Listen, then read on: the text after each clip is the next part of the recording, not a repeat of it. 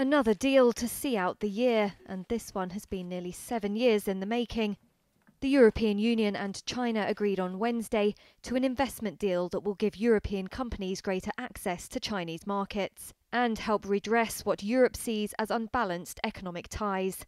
Negotiations for the deal, which began in 2014, accelerated this year. They concluded during an online meeting between Chinese President Xi Jinping and EU heads, including the head of the European Commission, Ursula von der Leyen, and European Council Chief Charles Michel. German Chancellor Angela Merkel and French President Emmanuel Macron were also involved in Wednesday's negotiations.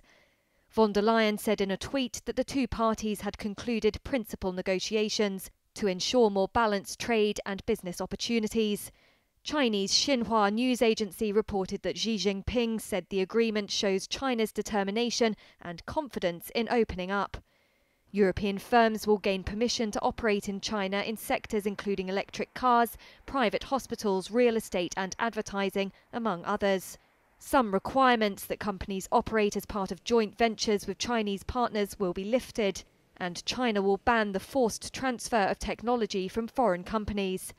It's also pledged to be more transparent on subsidies and bar state-owned enterprises from discriminating against foreign investors.